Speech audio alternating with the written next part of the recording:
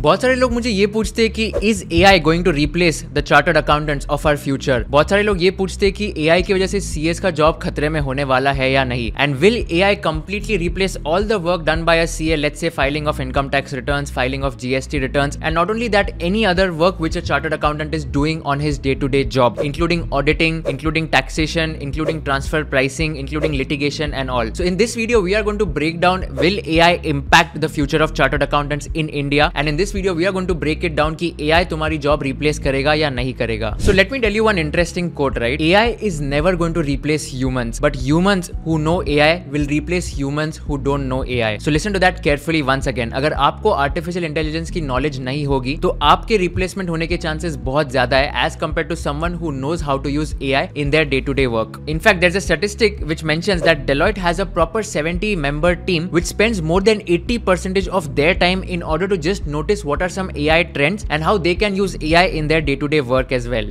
In fact, PwC runs a proper 1-month AI sprint in their offices, and every year they run around 70 to 80 sprints where they just ensure that they are explaining to their clients about the working model of artificial intelligence and how they can use AI in order to reduce their workload as well. Well, this just brings down to the question, right? Will AI replace the jobs of CAs in India? I'll just tell you one simple statistic and simple fact here. CA का काम क्या होता है? GST return भरना, taxation करना, ITR भरना, forensic auditing में frauds investigate करना, या तो अगर वैल्यूएशंस या फाइनेंस में रोल्स होते हैं तो वहां पर प्रॉपर्ली डेटा एनालाइज करना, डेटा क्रंच करना, and just giving stock recommendations if they are doing jobs in equity research. Let me break it down. Artificial intelligence is going to be a big savior in order to help you in your day-to-day life. I've used a lot of AI tools myself in the last 6 months of my life, which has really helped me in order to improve my skills and also ensure that I am doing my things very effectively. I'll tell you a quick fact here. If you are analyzing data about stocks, or if you are analyzing any data in an Excel sheet, right? If you just upload that on ChatGPT 4.0, which is the newest version of ChatGPT is going to summarize the entire data for all of you. Trust me, we have also performed calculations or asked questions like, will the HDFC Bank stock move forward basis the last 10 years expectations? Or as per the technical analysis, there are a lot of technical indicators as well. We have also asked, as per this technical indicator, what do you think is going to be the stock price of this stock in the next 1 year itself? And ChatGPT gives some amazing recommendations and also mentioned the risks in the disclaimer section as well. Not only this, I feel the tedious work which is there of an accountant of, let's say, just data entry and accumulating data in an Excel sheet can also be reduced because of artificial intelligence. You can simply upload all the data which is there in ChatGPT or any other AI tool and ask them to convert in an Excel sheet or a Word document, and you can simply download that entire Word document or an Excel sheet as well. In fact, AI has also helped in vouching, verification and auditing as well. We are doing vouching of each and every transaction and trying to match the invoice, which is the hard copy invoice, with the data entry which is there in the banking system or let's say in the computer screen. AI can just be used here just to match whether the invoice number and the amounts are matching or not in the invoice, which is in the PDF, which is like an e-invoice, and the second one which is the entry which is done in their system as well. So AI can also be used in order to reduce their workload while doing statutory auditing as well. In fact, Deloitte has also mentioned